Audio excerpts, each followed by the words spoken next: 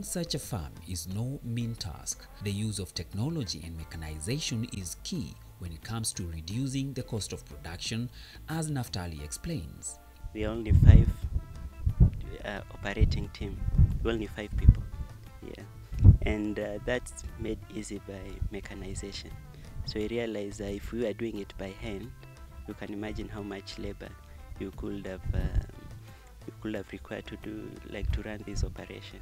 So mostly mechanization is the way to go because of labor and also the cost of production. It reduces it by far.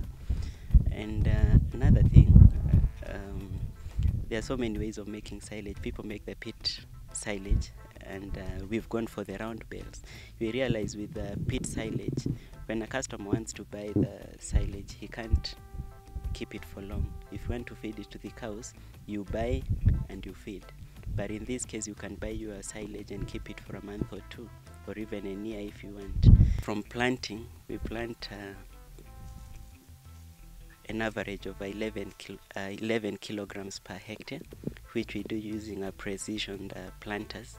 So you get it very accurate. As you can see in the rows, they are straight, and the spacing is uniform from the first row to the last row.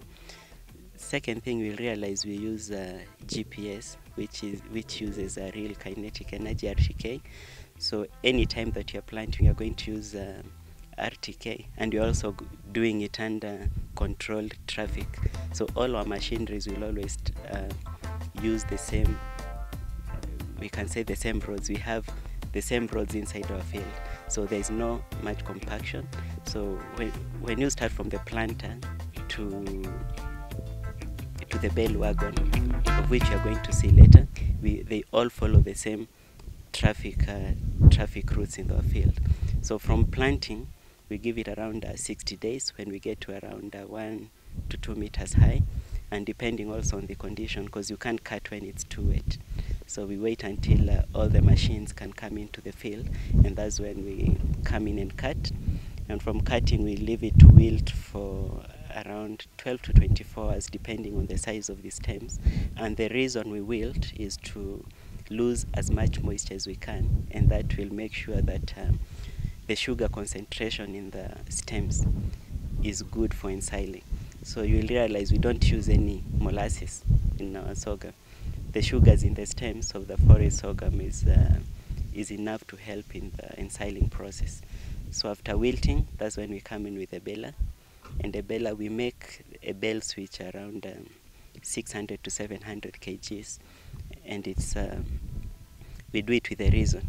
A cow will always feed on around 20 kgs of forage per day. So if you have 600 kgs, that means is a bale per cow per month. Yeah, so if you have 1 bale, you can feed it to 1 cow for a whole month. Yeah. So from the baling, so you go to wrapping, and wrapping we do it in the silage yard, where we were a few minutes ago. And there's a reason why we do it in the silage yard. Previously we used to do it in the field, the wrapping and storage.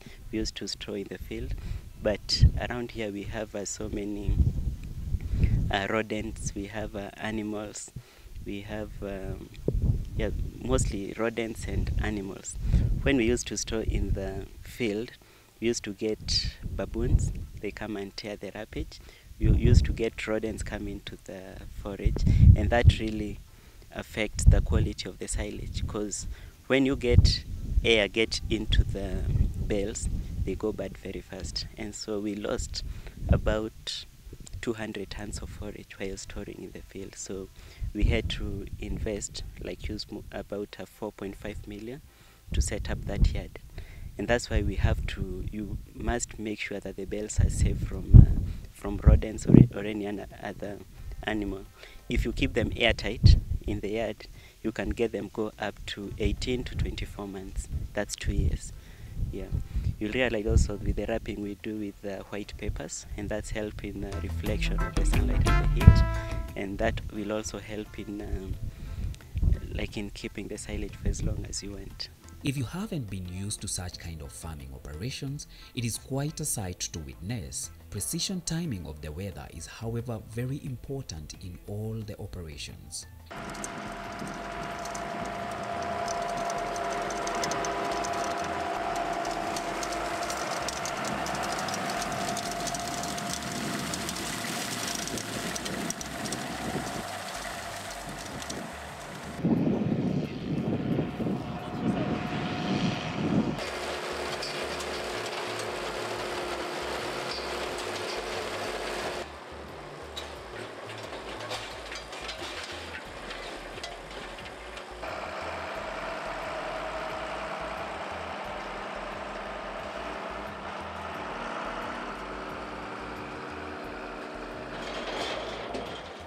And you realize you also pick some mud. That helps also in conservation of fuel. You can imagine driving when it's too mud in the field. It's going to be hard and you're going to be using so much fuel at that time. Like this crop was planted in short rains. So we've received about 60 millimeters of rainfall in this crop, of which 60 millimeters, that's like, it's good, but not enough. Yeah, and it so with the long rains, we have October, November, December. So we have that break in January where it's sunny. So that time we can get in and cut January, February. But mostly we'll cut in February so that we wait for the long rains in March. So the long rains will go for, let's say, April, March, May, and part of June. So when we are through with the long rains, we can get in and cut. And it's very unusual to get rains here in July, August, and September. So that time it's good for cutting. All the machines, there is no machine that is locally available, but we have local dealers. But some of the machines you have to source them yourself from their manufacturers. Yeah, the machine we get from Germany. There are some that we've gotten from yeah, we have some from Germany, and we have one from countries running from my mind. Yeah, yeah, but mostly they are not. You don't get them locally. You have to import them. Naftali explains some of the necessary practices they undertake to ensure that the fodder they produce and sell are of high quality. Everything we do, it's not that we know, but we are still learning. Initially, we thought maybe the more it grows, the better. But you realize the more it grows, you lose the nutritional value, and you also lose the digestibility of the animals, because the lignin will become like stems. They'll be hard to chew to the animals. So you have to monitor. You have to monitor when you're a farmer, you have to go to your field every day. Yeah, and we realize we also have our own lab where we test the nutritional value. So you will know the right stage of cutting and the right time. Initially we thought cutting from early in the morning at 6 is good because we are saving time. But we realized at that time the plants are not, the photosynthesis is not taking place at that time. So all the nutrients are in the roots. And we want the nutrients to be in the stems, like the sugars, because the sugars are going to help in the ensiling process. So you need to do it at the right time. Yeah. So the cutting, you have to know at what time of the day should I be cutting. Is it early in the morning? Is it during the day or late in the evening? And that's part of learning. Every farming venture has its own challenges, and as Naftali narrates, pests and diseases are their biggest menace. The larger the plantation, the bigger the losses. So, who are Ausquest Farm customers? In terms of our customers, we supply local people. When I say local, we have Machakos County, we have people from Kajiado County, we have people who come from as far as Nanyuki, from Uruti for the silage. And we don't limit our sales. We can sell from as low as a bale to as much as you want.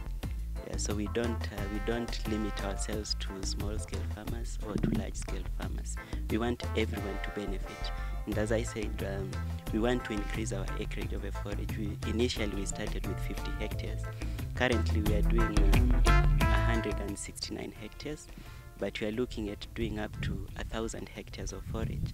That means that that's still not sufficient to all the farmers in the like in the country or in this locality. But we cushion our farmers. Like when we start selling, we have customers and we have preferred customers. To our preferred customers, those are people who are relying fully on the silage, and we must ensure they have forage 365 days a year at the same price. Yeah. The price is 12 shillings per kg, which is affordable. Join us next week for another exciting show of Dairy Farms.